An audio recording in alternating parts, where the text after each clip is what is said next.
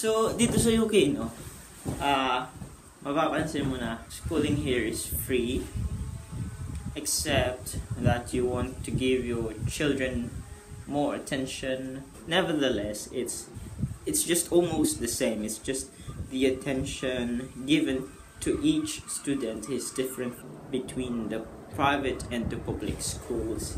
Nakakatawa nga dito kasi yung school ng mga bata. Ito yung school ng mga bata. Yan, itong lawak na yan. At yung bahay, andun lang.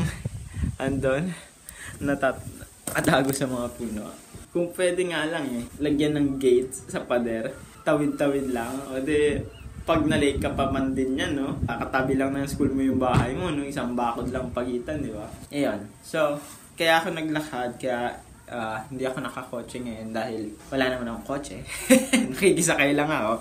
Kailangan sunduin yung mga bata kasi hindi sila papayagang umalis ng school nang walang sumusundo dahil minor pa sila. So, ako yung susundo. And hindi lang basta-basta, hindi ganun kaluwag dito na pag sinabi mong ikaw nang susundo, bigla mo na lang kukunin yung bata, hindi ganun. Kailangan ihatid ka kasama ng bata, papaalam ng magulang na hindi siya magpipick up ng bata, kundi ikaw, nakasama niya. Kahit pa yung bahay nyo, ito lang, katabi lang ng school, hindi mo siya pwedeng kunin unless may abiso yung magulang sa teacher niya.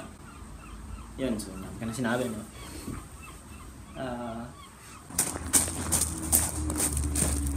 So, yun, no? Dahil wala akong ginagawa ngayon at hintayin ko pong mag 3:20 PM para masundo ko yung mga bata. Kasi lalakad ako 10 minutes siguro para makarating sa kapitbahay. Kasi yung kapitbahay yung school. So, I'll take the chance to say my gratefulness to my sister, to my brother-in-law that they supported this travel that I got here in the UK because they let me to. Yeah, thank you so much. Gano'n nga ba kahirap mag-bus sa ibang bansa? Katulad dito sa Isle of Man sa UK. Gano'n nga ba kahirap? Well, from my experience, hindi naman ako nahirapan. Kailangan ka lang familiar sa mga lugar or saan ka pupunta. Yung from your point A to your point B. Kailangan alam mo yung bababaan mo. Alam mo yung name, alam mo yung landmarks. Para hindi ka mawala or hindi ka makalagpas or hindi ka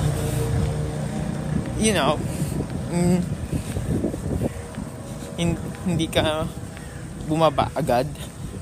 Mga ganung bagay. At most especially kailangan marunong ka magsalita ng international language, which is English naman. Alam naman ang lahat. So, kailangan alam mo yun. Yun andito ako ngayon sa Castle Russian. Ito yung castle dito sa Castle Town. Dating capital of the Isle of Man.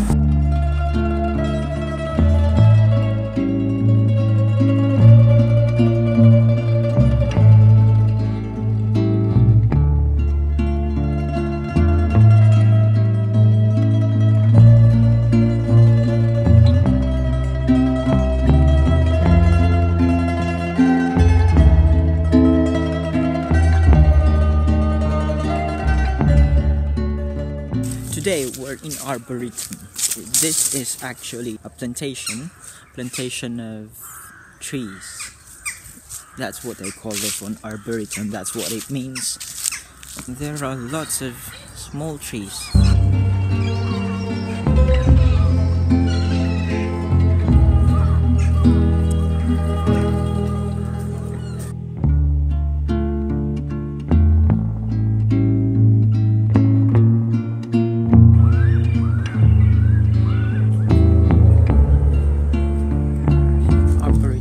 A park with trees.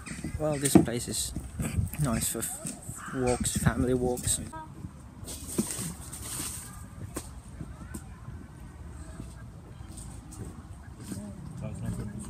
So, meron dito mga ano na, mga ibon na kala nila ducks sila. Sobrang talino nitong ibon na to, no? Naisip niya na makakain siya kagaya ng ginagawa ng mga ducks, binibigyan ng pagkain. Itong ibon na to, ginagaya niya yung ducks kasi nakakain sila ng libre. Ito sila, seagulls. They are birds who's imitating, who's doing what the dogs do here. Because the dogs get free food.